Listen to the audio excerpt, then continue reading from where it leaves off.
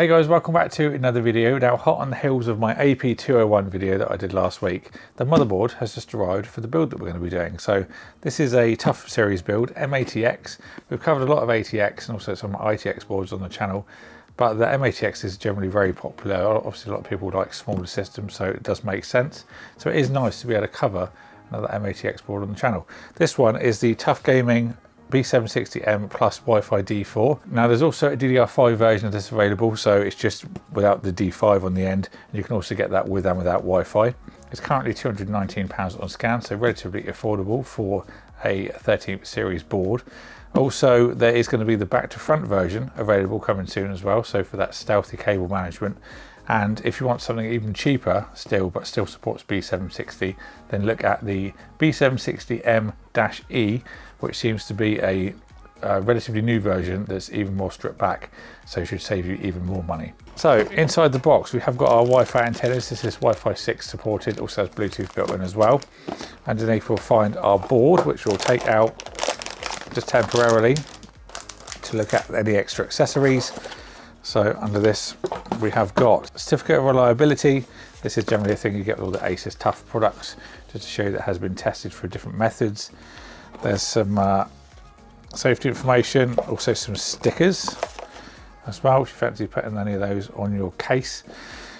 We've got two M.2 standoffs and screws, single-sided M.2 pad, and then two SATA cables, one of which is right angled. That's it in terms of accessories, not too much for this one. So there we have the B760 M Plus Wi-Fi D4. We do our usual run through. First of all, just want to look at those chokes and things. As we have generally seen on the TUF boards, very nice and beefy over the VRM cooling. Of course, we've got our LG 1700 socket, so it's port for 12th and 13th gen. I think I'm going to use the 13700K when I build with this, and I know it's a B series board, so that will mean it lacks overclocking support, but with that VRM, I think it's more than capable of handling it. So I think now we'll do our usual go around the board. So on the top left hand side we have got an 8-pin EPS and also an additional 4-pin. We've got our first 4 pins as a CPU fan and an AIO pump.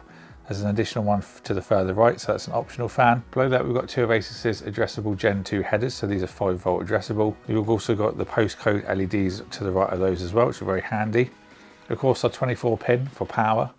There's a USB 3 header. That's USB 3.2 Gen 1, so that would be 5 gigabits per second. Then we've got USB-C as well, which is USB 3.2 Gen 1, so again 5 gigabits per second. Two SATA ports on the right angle, and we've got all of our front panel usual things on the right hand corner. There's two more SATA ports that are going to come straight out of the board. Another 4-pin for any fans. We've got two USB 2 headers, so great for anything that uses like Corsair Commanders or NZXT hubs. Further 5-volt addressable header, so that's a total of 3 on this board, and you've got a standard or a 12-volt addressable. Two more 4 pins, that gives us a total of 7 on this board, and then at the very end we've got our front panel audio. Just going up back by the socket, so our DIMM slots will support up to 5,333 megatransfers per second of DDR4, up to 128 gigabytes. If you buy the DDR5 board, you can support up to 7,200. That's with XMP. Obviously you can push it further if you want to go manual overclocks as well. So now down to our expansion slots. So the first one for our M.2, a little bit of aluminium for a heatsink and then a thermal pad on the back. So our first storage slot, this is an 80mm Gen 4 slot. There isn't any Gen 5 storage support on this board, but below that we do have a Gen 5 PCIe lane, so you can support those graphics cards when they're available. Additionally, further down we have got a second cover, again thermal pad on the back, which will support another 80mm Gen 4 storage drive, so you've got a total of 2 M.2 slots on this board. There's another PCIe lane which will operate a Gen 4 below that.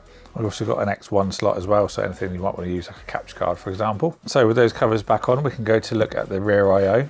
We've got a DisplayPort and HDMI, so great for any processors with inbuilt graphics, always good for troubleshooting. There's two USB 2s. The 4 green USB ports is USB 3.2 Gen 2, so 10 gigabits per second. The blue one is USB 3.2 Gen 1, so 5 gigabits. We've got a USB 3.2 Gen 2x2 header, so 20 gigabits per second. Our 2.5 gig LAN, which is by Realtek, Wi-Fi 6E antennas, and then some 7.1 audio options at the bottom. So a nice little compact board, plenty of features for the price, and nice lot of connectivity options and rear I/O and things like that as well. You're not going to be paying for things that you won't use, like you might see for some higher end boards, so I think it does fit the bill very well. Looking forward to using it with the AP201, so stay tuned, get subscribed and ding the bell so you don't miss that. Should be coming up very soon. Just waiting to see if we can get something special to go in this and to really take it to the next level, but that will be coming up very soon. So I hope you're all looking forward to that.